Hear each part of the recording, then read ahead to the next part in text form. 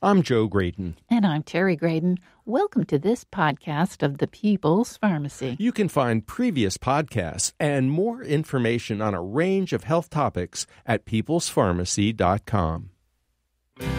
Why has COVID-19 been such a challenging virus to overcome? We'll get an inside perspective from a leading immunologist. This is the People's Pharmacy with Terry and Joe Graydon.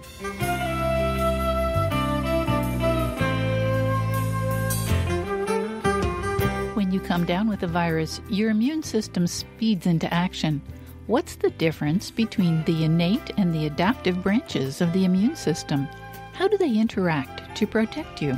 We've been taught to lower a fever whenever we have an infection, but that might be counterproductive. Our guest is both an immunologist and a virologist, and he'll tell you why. What role does inflammation play in fighting infection? Coming up on the People's Pharmacy, how does your immune system overcome viruses?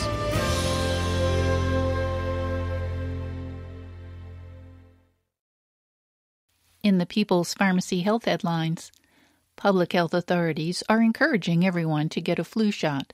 They warn that having 2 respiratory infections this winter could be bad. Another incentive, Dutch scientists suspect that influenza vaccinations might provide some protection against COVID-19.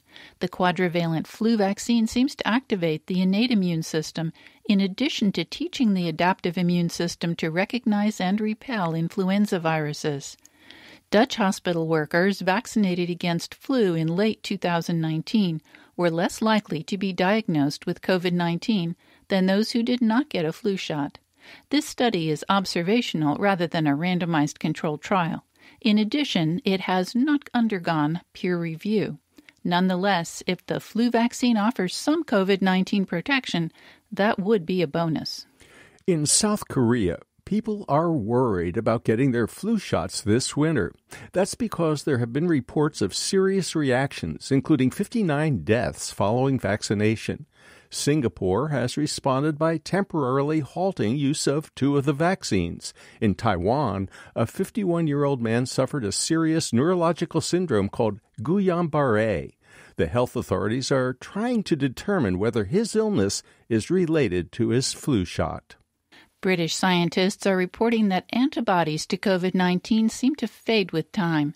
They tested more than 365,000 people with a blood test to detect antibodies. A positive result indicates past infection with SARS-CoV-2. Over 3 months, between June and September, the number of people with positive tests went from 6% down to 4.4%. Antibody prevalence was higher in London and in younger people. The investigators are concerned about this apparent decline in antibody levels. No one knows whether a reduction in antibodies leaves people more vulnerable to a second infection of the virus. A lowered immune response would create concerns regarding the concept of herd immunity. Face masks continue to be a hot-button issue for many Americans. There have been relatively few controlled experiments to test their effectiveness against the transmission of COVID-19. But an unplanned natural experiment from Kansas suggests that masks may indeed reduce the transmissibility of SARS-CoV-2. Investigators at the University of Kansas tracked the incidence of COVID-19 across the state after the governor mandated that every citizen wear a mask in public if they could not maintain a distance of more than 6 feet from other people. 80 counties ignored the governor's mandate. 21 counties adopted the plan, though there was some variability in when they began participation. The researchers tracked cases of COVID-19 between July and October. In the 80 counties where officials did not adopt the mask mandate, cases climbed from 10 per 100,000 residents to almost 40 per 100,000. In the counties where the mask mandate was adopted, cases have plateaued since July at approximately 20 per 100,000 residents. The lead investigator noted that a 50% reduction in a virus that's very contagious is huge. Although masks did not provide perfect protection, they did slow the spread of the virus in places that tried to follow the governor's directive. There's growing evidence to support the role of vitamin D in susceptibility to COVID-19. Spanish scientists analyzed blood samples for 25-hydroxy-vitamin D in hospitalized patients who tested positive for SARS-CoV-2. They found that patients diagnosed with COVID-19 had significantly lower levels of the vitamin D biomarker than population-based controls. 82.2% of the coronavirus-positive patients were considered deficient in this essential nutrient. The author suggests that people at high risk for COVID-19, such as older people and those with comorbidities, as well as nursing home residents, be encouraged to keep vitamin D levels between 30 and 50 nanograms per ml to prevent vitamin D deficiency. And that's the health news from the People's Pharmacy this week.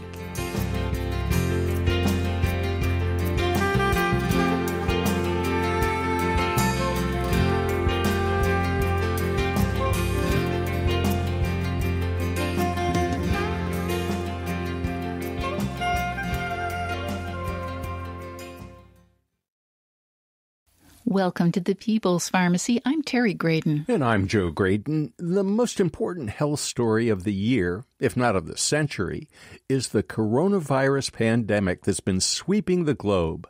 Scientists have learned a lot about this spiky little bundle of RNA, but its impact on people is highly variable. To understand why, we need to know more about our immune system and how it tries to overcome foreign invaders like viruses. We've spoken to the coronavirus hunter, Dr. Ralph Baric, about the SARS-CoV-2 virus that causes COVID-19. We've also interviewed Dr. Paul Offit, one of the country's leading vaccinologists. Today's guest is both an immunologist and a virologist. We thought you would want to know more about how your immune system responds to viruses. Dr. Michael Gale, Jr. is a professor of immunology at the University of Washington School of Medicine. Dr. Gale's research laboratory is focused on understanding the processes that trigger and control innate immunity and inflammation to program the immune response against RNA virus infections. He and his colleagues also seek to define the virus-host interactions that control viral replication and the outcome of infection and immunity. They're part of the Consortium for the Development and Advancement of Broad-Spectrum Respiratory Antivirals, which are what we need in part to overcome the coronavirus. Welcome to the People's Pharmacy, Dr. Michael Gale. Thank you very much for the invitation. I'm glad to be here. Dr. Gale, I think a lot of people have learned something about both virology and immunology as a result of COVID-19, but there are still more questions than answers. You are both an immunologist and a virologist. Can you kind of give us a sense of what those fields represent for our listeners? Yes, I'm happy to do that. So, of course, virology is the study of viruses and study of the virus itself. What is it? How does it replicate? What it's made out of? And immunology, on the other hand, is the study of the immune system. In the big picture scenario, it's the whole body and how it builds immunity to invaders. So I study the interaction between viruses and the immune system. And we often refer to this as virus-host interactions because the infected cell or a person is the host of the virus. The goal of the immune system is to get rid of the virus and bring health back to the body. So that's how we think about viruses and host. Well, there are a lot of different kinds of viruses, but my understanding is that it was a specific virus, a hepatitis A virus, that got you interested in this field. Could you elaborate, please? Yeah, this was actually years ago. I was a grade school kid, and there was a hepatitis A virus outbreak at my school. Apparently it was passed through food, contaminated food, and several children and teachers ate the food and got sick. I ate the food, got a little sick. My sister was bedridden and our home was quarantined. for a couple of weeks until she got better and the rest of us were cleared by the health department as not being contagious. But in the meantime, a teacher died and several students died. And I think this is documented pretty well in our local public health records for the county that we were living in at the time. But the point is, I spent a lot of time thinking about what happened because I knew those people who succumbed to the virus. And over the years, it just kept me interested in trying to understand what a virus is and eventually how we can study them and how can we, stop them.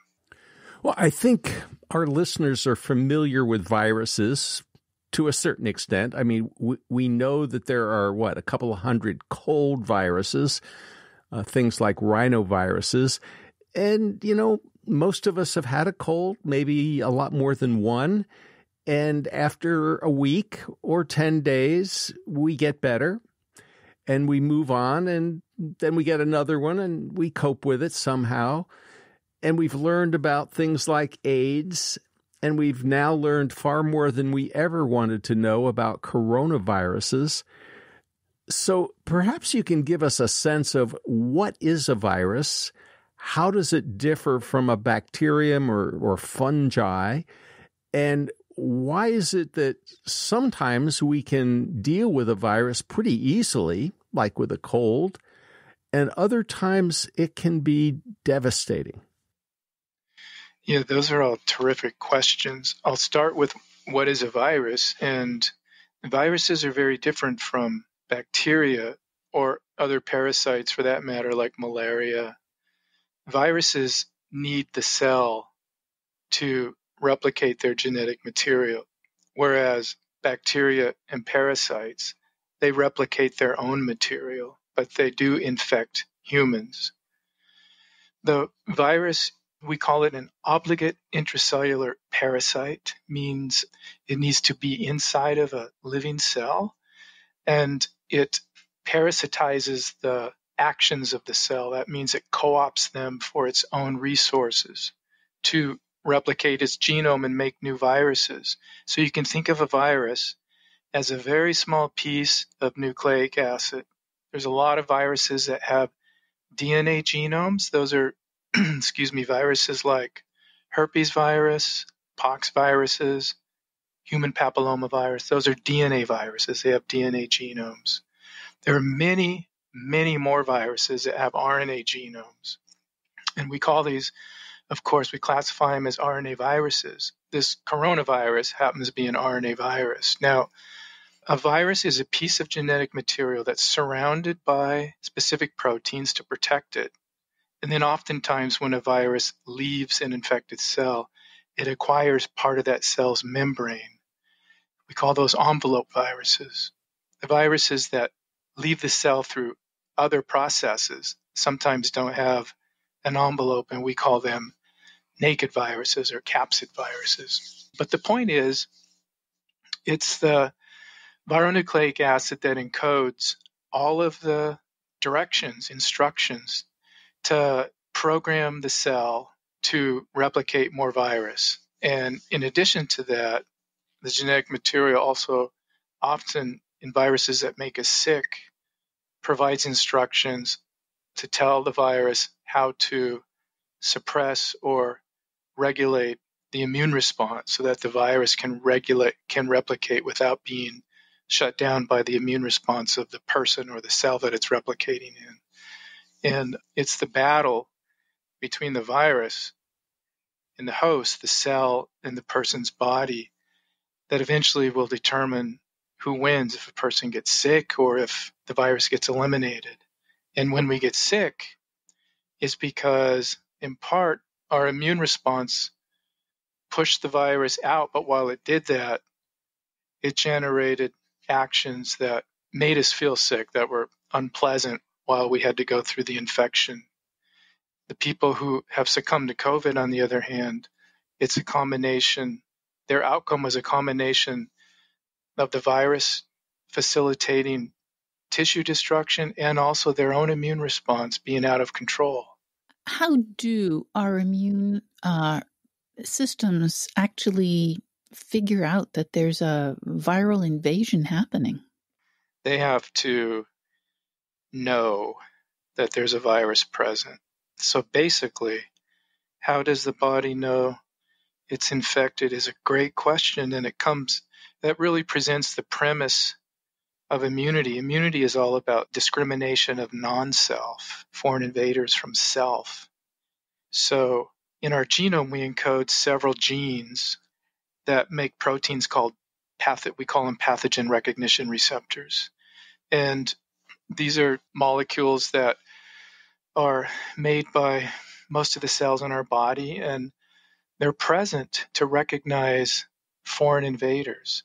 So there are pathogen recognition receptors that are specific to recognize bacteria, parasites, viruses, different flavors of viruses, like I said, the DNA or the RNA viruses, and so on. And there's even pathogen recognition receptors that we think are specialized to recognizing worm infections. So these pathogen recognition receptors, their job is to recognize foreign, what we call pathogen-associated molecular patterns, or just other molecules that are embedded within a virus or a bacteria or whatever might be infecting the body.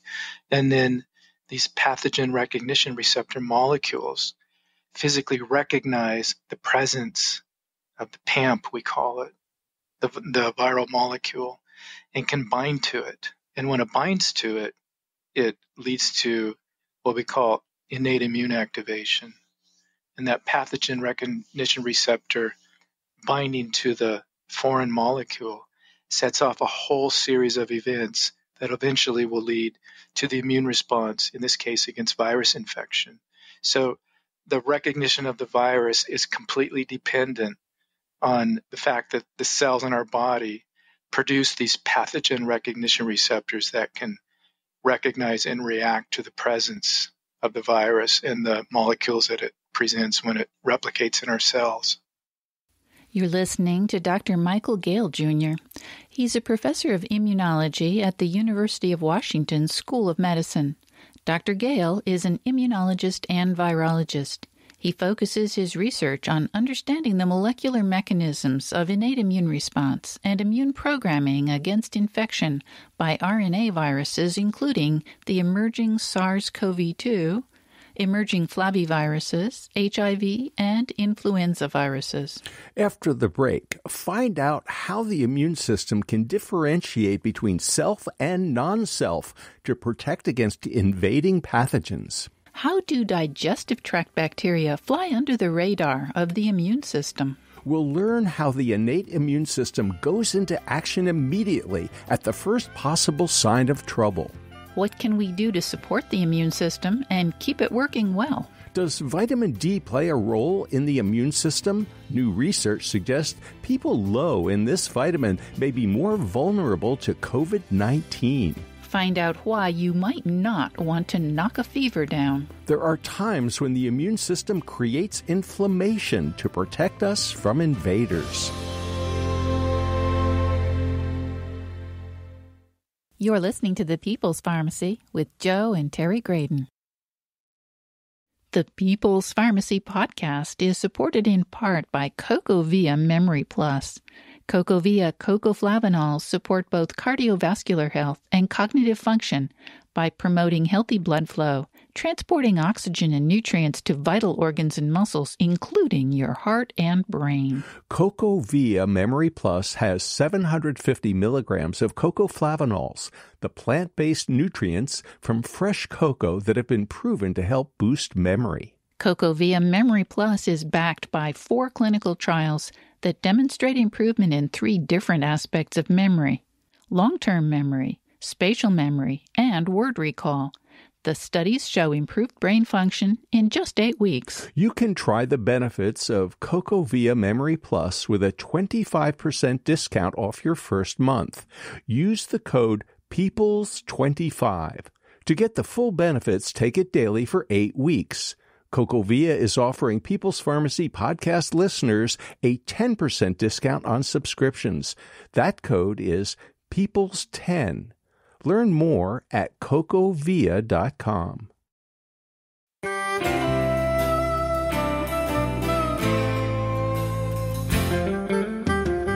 Welcome back to the People's Pharmacy. I'm Joe Graydon. And I'm Terry Graydon. The People's Pharmacy is brought to you in part by CocoVia Memory Plus, a cocoflavanol supplement backed by 4 clinical studies that show significant improvement in 3 different aspects of memory. More information at cocovia.com. Also by Verizana, an analytical laboratory providing home health tests for hormones, gut health, and the microbiome, now with an annual health club plan. Online at verisana.com/health-club. Have you been wondering how your immune system can tell the difference between invaders, such as pathogenic viruses or bacteria, and non-threatening microbes? We'll ask our guest how the body distinguishes between self and non-self. We're talking with Dr. Michael Gale, Jr. He's a professor of immunology at the University of Washington School of Medicine. Dr. Gale's research laboratory is focused on understanding the processes that trigger and control innate immunity and inflammation to program the immune response against RNA virus infections. He and his colleagues are part of the Consortium for the Development and Advancement of Broad-Spectrum Respiratory Antivirals.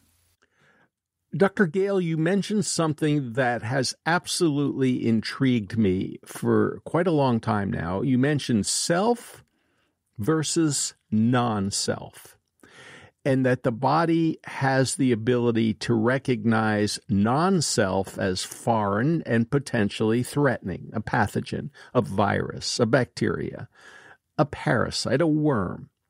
But here's the rub. When a woman is pregnant, she's got non-self. She's got a baby that may be genetically different from her, and she doesn't want to attack that. But perhaps even more important, we are told that we have trillions of bacteria in our digestive tracts that are non-self. They're foreign. And now we know there's a microbiome in our lungs, there's a microbiome in our brains, there's a microbiome in our sinuses, there's a microbiome just about everywhere in our bodies, including our kidneys. And in that microbiome, there's non-self. So how is it that our immune systems are so smart that they can determine the dangerous non-self from the innocuous, in quotes, non-self? Yeah, those are terrific questions. Why do bacteria, live in us, the microbiome, when they're actually non-self? There's complex answers to that. First part of the question is the bacteria are present in our gut, basically present everywhere on our body, and the body has developed. Some people may say humans have evolved with the microbiome, and the composition of the microbiome specifically is a very important component of human health. So the short answer is that the microbiome is tolerated, and it's probably plays a very important role. It is recognized in some cases. The body knows it's there, and the microbiome plays an important role in priming the immune system, especially in mucosal sites like the gut, the mouth, and other sites of entry into the body. And then the cells that reside in those sites are programmed a bit differently than the cells that might be circulating throughout the body ready to fight off a virus. The cells at those mucosal sites, they also receive signals from the microbiome, which programs those cells to be in a state of readiness, but not to attack the site with the microbiome present. And so those cells are ready to receive a heightened signal that would go above any signal presented by the microbiome from the pathogen recognition receptor. And then the threshold of signals that leads to the immune response, in this case, would have to meet a certain level before it triggers the actions of those immune cells. So what you're basically saying is that the immune system is incredibly smart, if we can even give it that kind of terminology, to be able to recognize stuff that's okay and we can live with, and stuff that's dangerous and might kill us. So let's segue back to the innate immune system, because that's an area of your specialty. And it's my understanding that the innate immune system is fast. In other words, when that virus or bacteria or whatever that invades us and it's dangerous, that innate immune system goes to work really fast. And that's what triggers perhaps the fever and the recognition that there's something there and that the immune system has to go on alert. Give us a little more insight into that innate immune system, and then we'll move on to the adaptive immune system, which I think is a little more confusing for people. Yeah, absolutely. So the innate immune system, you can think of it as an immune response that takes place on the molecular level, actually inside an infected cell. So we are built such that our cells themselves have to protect themselves, just like our immune system as a whole protects our body. And to protect the integrity of the cell has processes to respond to virus infection. So as I said earlier, the pathogen recognition receptor, recognizing the foreign nucleic acid from a virus infection, becomes activated after it binds to that nucleic acid. And that allows it to bind to other molecules inside the cell. And those molecules then bind or alter other molecules. And we call this a signal transduction pathway. Within that pathway are key molecules that we call transcription factors. And then they get activated and they go into the nucleus and they turn on gene expression. The genes that get turned on are not your normal daily housekeeping genes that take care of us and process food and oxygen and all that. The genes that get turned on are actually there to fight off virus infection. Those genes, when they're turned on, and there's literally hundreds of them, they're meant to be turned on for a short period of time, because if they're turned on for too long, it becomes toxic. So what happens is this response occurs very fast after virus infection, basically within hours, maybe even minutes, but certainly within hours. The transcription factor, after the pathogen recognition receptor turns on the pathway, the transcription factor turns on genes that fight off the infection. And some of those genes are genes that encode molecules that are actually secreted from the infected cell. We call those cytokines, but the important thing is they're secreted into the tissue and into the blood.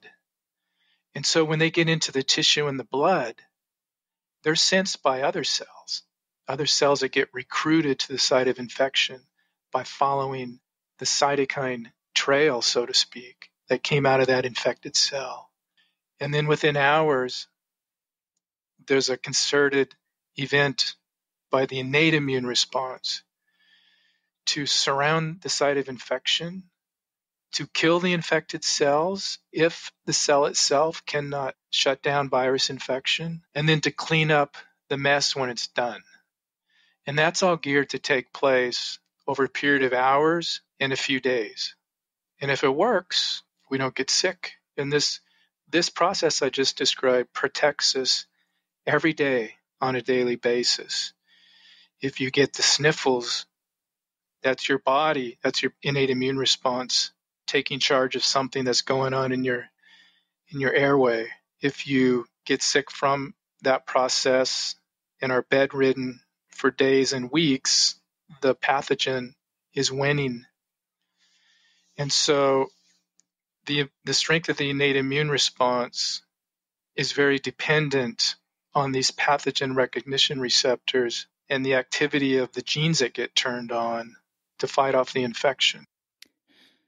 Dr. Gale, I know a lot of people are wondering, is there anything we can do to support our innate immunity to bolster it so that if we did happen to encounter a stray SARS-CoV-2 virus, it would be able to handle it?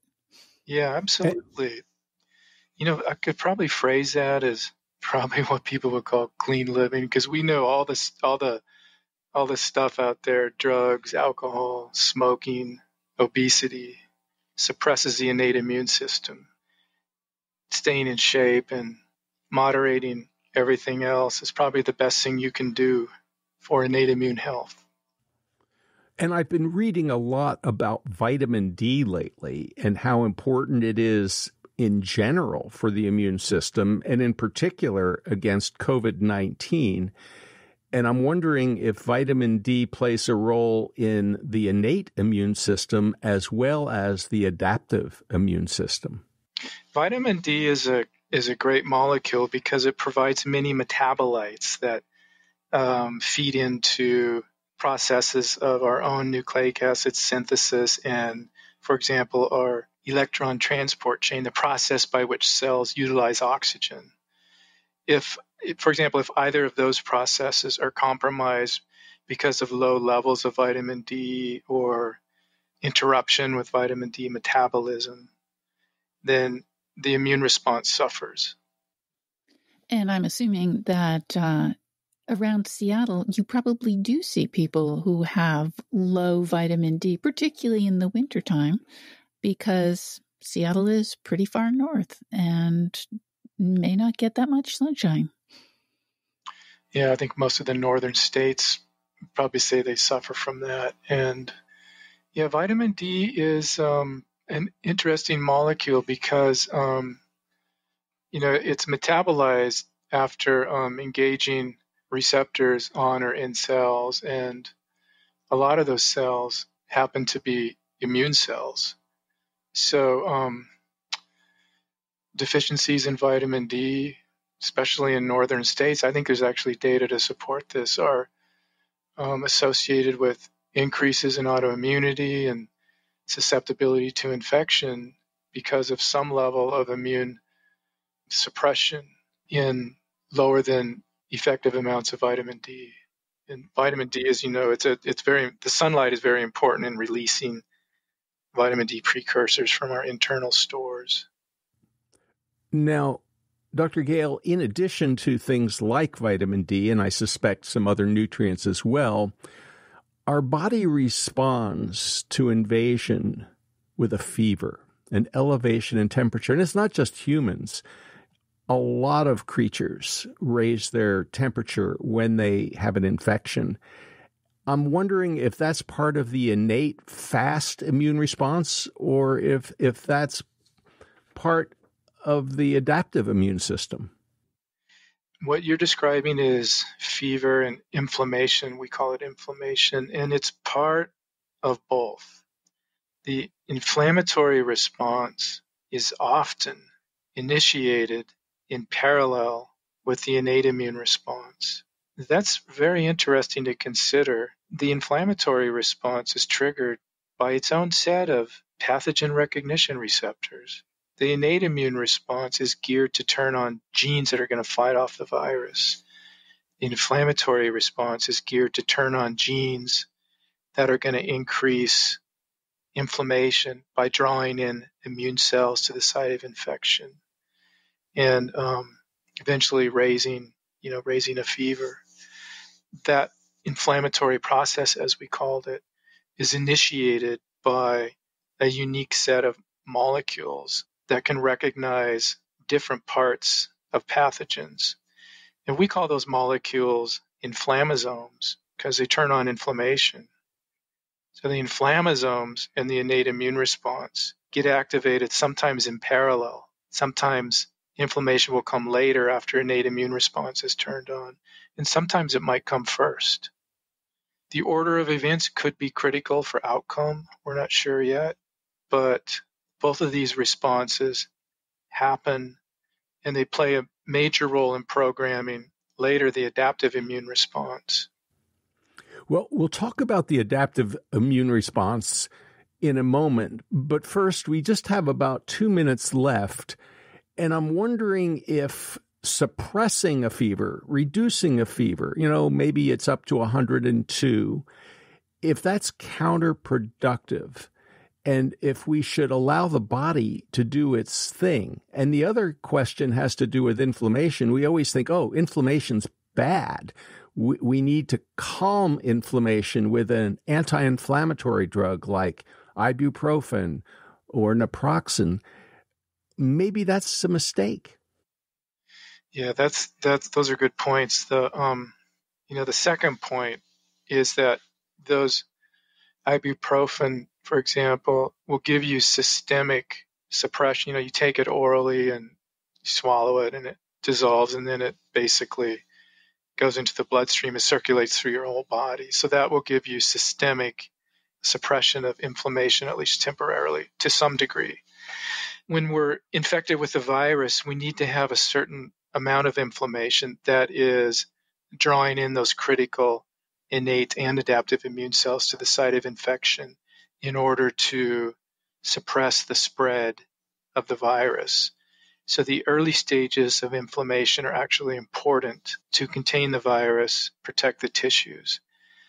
However, if the inflammation is sustained and goes on too long, it's very deleterious, can damage tissue, and be lethal. And I think a lot of people know what sepsis is. Sepsis is an incredibly bad inflammatory response that has become systemic. The whole body is basically engaged in inflammation, and that can have a lethal outcome. So we want to avoid sepsis. So if a physician sees that inflammation is going on too long, if it's going out of control, then yes, the approach is to try to shut it down, to give anti-inflammatories and even stronger drugs that will shut down the immune response and the invasion of the infected tissue to shut down inflammation. So there's a fine tuning that has to take place. The ideal situation is innate immunity would be activated after the virus infects us. Then inflammation would come on shortly thereafter. Inflammation would stick around long enough to bring in the army of cells that are needed to stop the spread of the virus. And then once the spread is stopped and the innate immune response has cleared out the virus, then the inflammatory response will shut off. Those are more or less a normal cadence of events. You're listening to Dr. Michael Gale, Jr. He's a professor of immunology at the University of Washington School of Medicine. Dr. Gale is an immunologist and virologist. He focuses his research on understanding the molecular mechanisms of the innate immune response and immune programming against infection by RNA viruses, including emerging SARS-CoV-2, emerging flaviviruses, HIV, and influenza viruses. After the break, we'll find out more about your army of cells that repel pathogens. What happens when SARS-CoV-2 and the immune system collide? Exactly what is a cytokine storm, and why is it so serious? SARS-CoV-2 is sneaky and tries to disable part of the immune response. We'll find out about future possibilities for overcoming SARS-CoV-2. You're listening to The People's Pharmacy with Joe and Terry Graydon. This People's Pharmacy podcast is brought to you in part by Verisana.com. Verisana Lab offers home health tests that allow you to monitor your hormones and health conditions.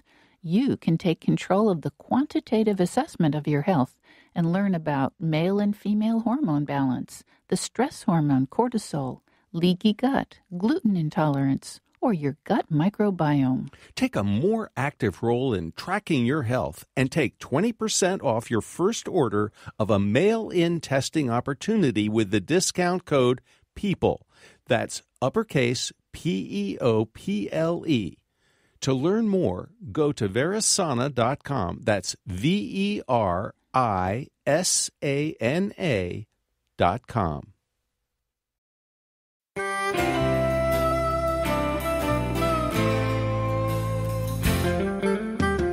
Welcome back to the People's Pharmacy. I'm Terry Graydon. And I'm Joe Graydon. The People's Pharmacy is brought to you in part by CocoVia Memory Plus, a supplement with 750 milligrams of cocoa flavanols, the plant-based nutrients from fresh cocoa that help support memory. More information at cocovia.com. Also by Verisana, an analytical laboratory providing home health tests for hormones, gut health, and the microbiome, now with an annual health club plan. Online at verisana.com/health-club. Today, we're delving into immunology and virology to better understand how the immune system overcomes viral invaders. Our immune system is incredibly complex. It knows how to act quickly to repel pathogens, usually without harming us, the host. But sometimes the immune system goes into overdrive. It doesn't know how to calm down, and the result can be disastrous. We're talking with Dr. Michael Gale, Jr. He's a professor of immunology at the University of Washington School of Medicine. Dr. Gale's research laboratory is focused on understanding the processes that trigger and control innate immunity and inflammation to program the immune response against RNA virus infections. He and his colleagues also seek to define the virus-host interactions that control viral replication and the outcome of infection and immunity.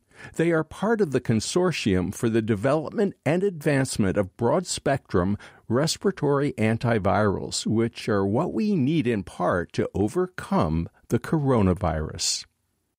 Dr. Gale, you were just describing the normal course of how the body responds to an infection, and you mentioned an army of cells that comes out to greet or not greet, basically, repel a pathogen that is trying to invade. Tell us more about that army of cells, please. Is that the adaptive immune system? The short answer is yes and no. The army involves, first of all, what we call innate immune cells, neutrophils, specific other myeloid cells, we call them neutrophils, monocytes, macrophages, for example, show up at the site of infection, and they attract other cells. They go to work to clear out the infection, but then additionally, things like natural killer cells, and the word natural killer pretty much describes them because they can come in and identify an infected cell and kill it. And if that army, they work cooperatively, and if they win the battle, then that's the end of the infection, game over for the virus.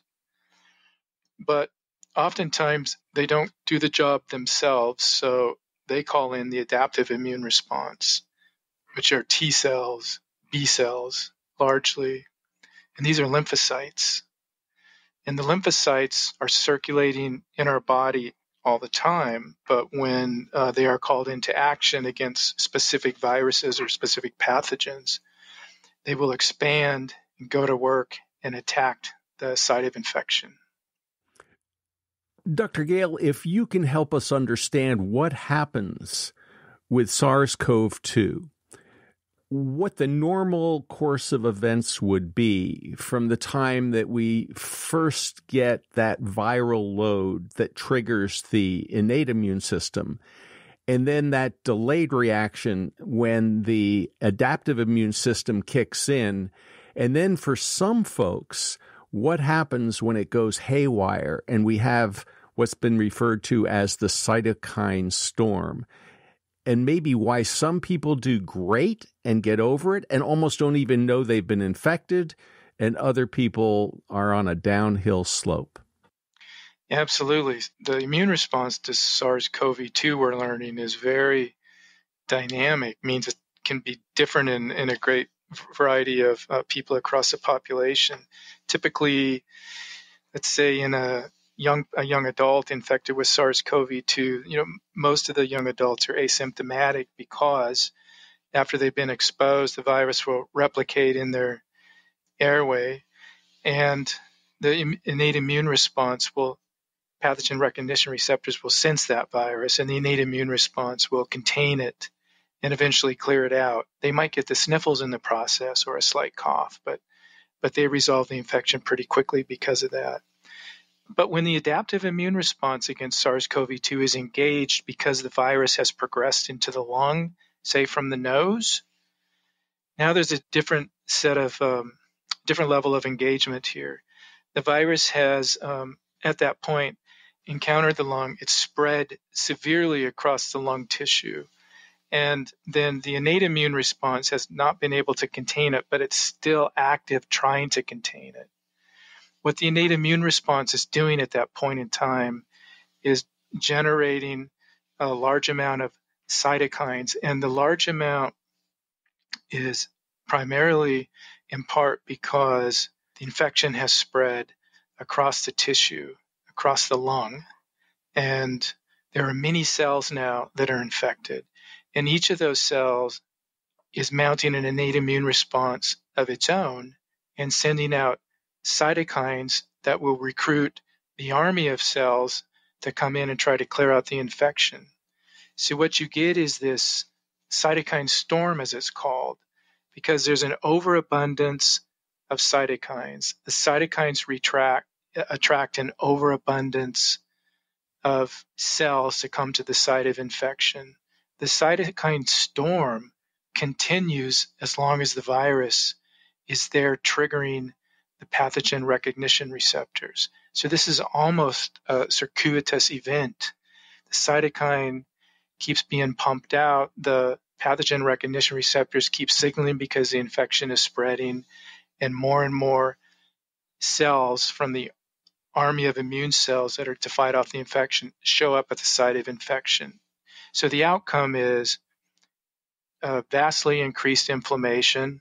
Innate immune response is generating now and linking now with a massive inflammatory response. And then on top of it, we've learned that the virus in its own genome encodes directions to viral proteins to shut down parts of the innate immune response of the infected cell. So a very critical part of that response, we call it the interferon response, is shut down. And so the cell becomes immune compromised, if you will, in a sea of inflammatory soldiers trying to fight off the infection. And the end result is a runaway inflammation that becomes, in some cases, lethal because of this underlying cytokine storm. It's pretty sneaky of the virus to shut down part of the cell's immune response, isn't it? Yes, it's very sneaky. So most of the viruses that make us sick have ways to do just that. Some viruses will shut down the innate immune response, at least part of it, only for a brief period of time, the time needed to replicate and get out of the cell, or the time needed to get past a critical point of replication where the cell might be able to shut it down. But this virus, the reports from various labs around the world are telling us that this virus compromises the innate immune response at multiple levels, multiple branches of it. So the infected cell itself becomes severely immunocompromised, leading to these sorts of outcomes with the cytokine storm, for example. Well, it almost sounds a bit like HIV, because the human immunodeficiency virus that causes AIDS also compromises the immune system. That's a very accurate parallel assessment. So HIV compromises the adaptive immune system. In essence, it depletes the body of the critical T helper cells needed to help the immune response. So people become immune compromised. In this case, the SARS coronavirus compromises on the molecular level the innate immune response. So the innate immune response is highly compromised. And that means the adaptive immune response isn't going to work right. Oftentimes leads to runaway inflammation. Now, Dr. Gale, one quick question, if I may. There are a lot of folks, maybe 20, 30, 40%, who don't even know they've been infected. They're totally asymptomatic. They have no problem whatsoever, and they get over something they didn't even know they had. And some folks have said, well, maybe it's because they've got these T cells that have been exposed to other coronaviruses or cold viruses, or somehow the immune system has been primed to shut down SARS-CoV-2 even before it has a chance to do damage. Is that a viable hypothesis?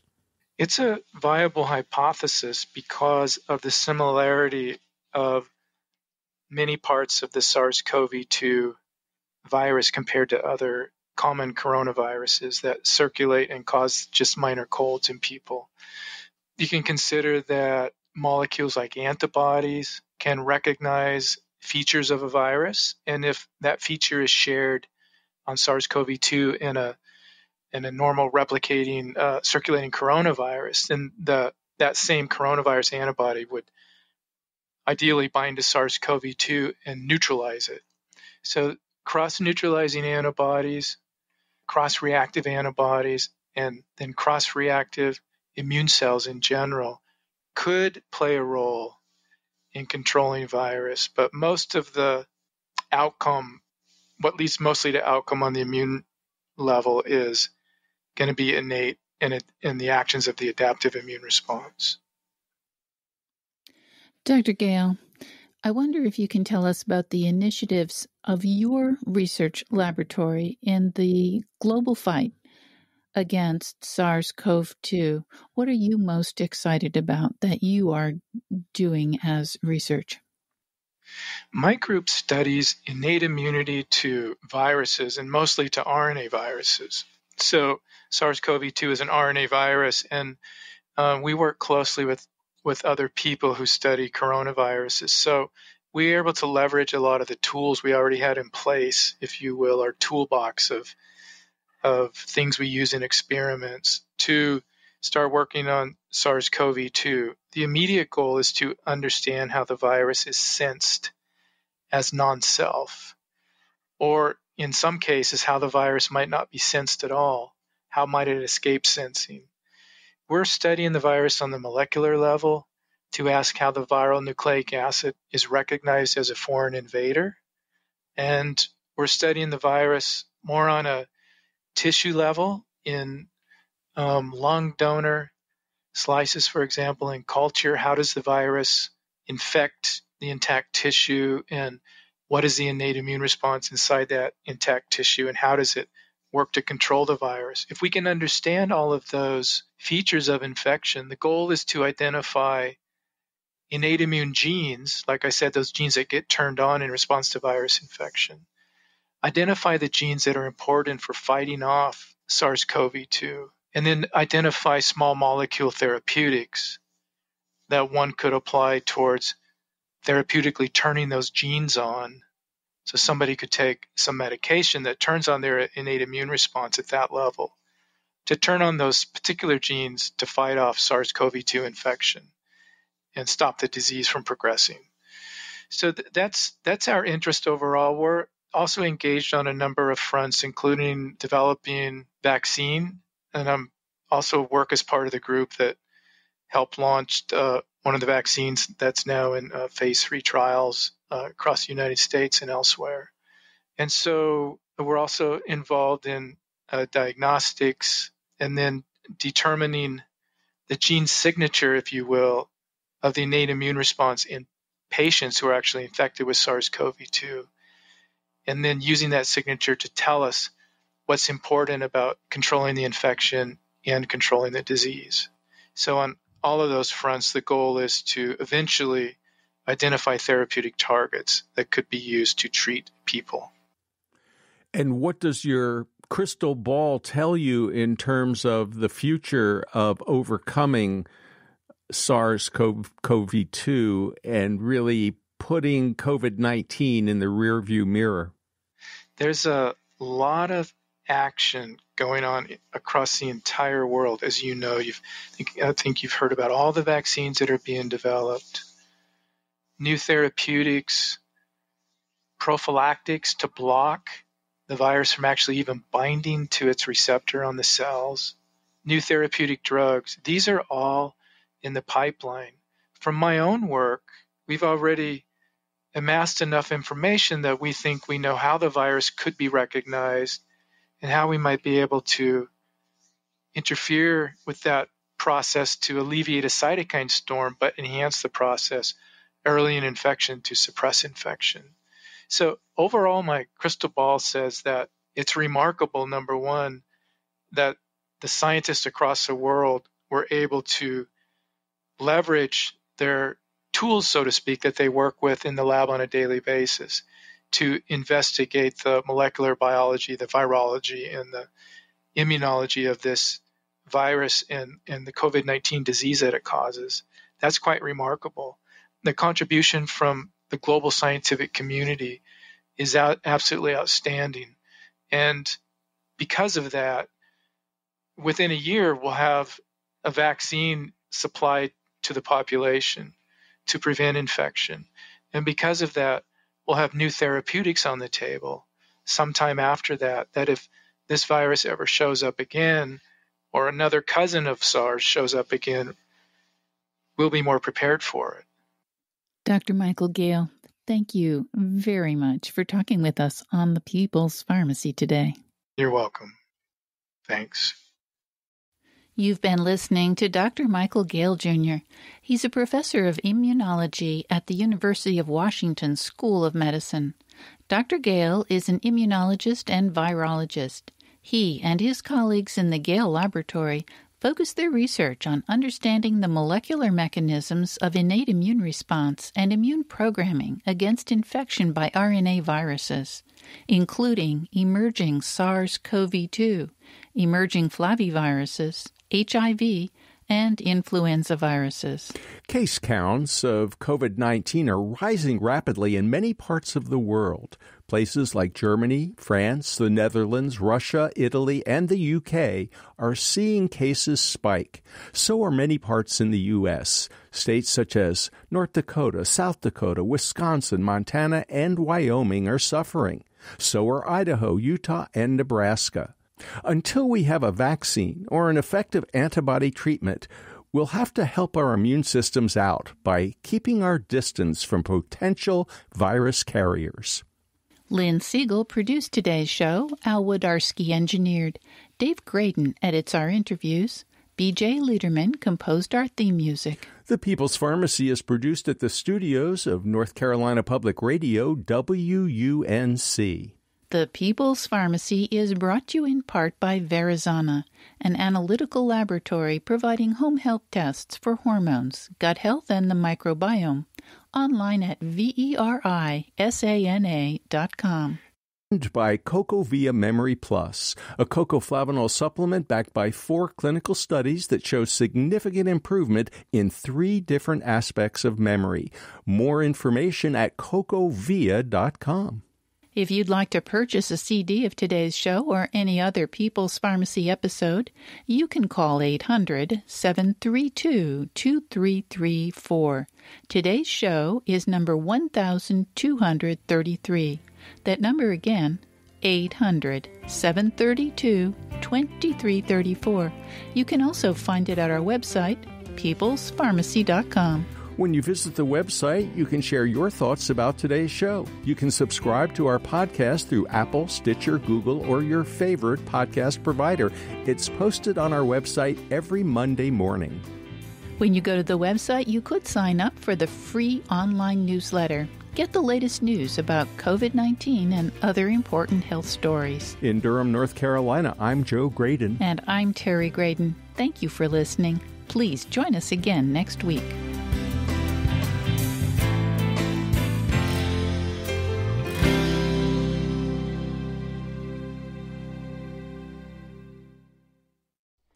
Thank you for listening to the People's Pharmacy Podcast. It's an honor and a pleasure to bring you our award-winning program week in and week out. But producing and distributing this show as a free podcast takes time and costs money. If you like what we do and you'd like to help us continue to produce high-quality, independent healthcare journalism, please consider chipping in. All you have to do is go to peoplespharmacy.com/donate. Whether it's just one time or a monthly donation, you can be part of the team that makes this show possible. Thank you for your continued loyalty and support. We couldn't make our show without you.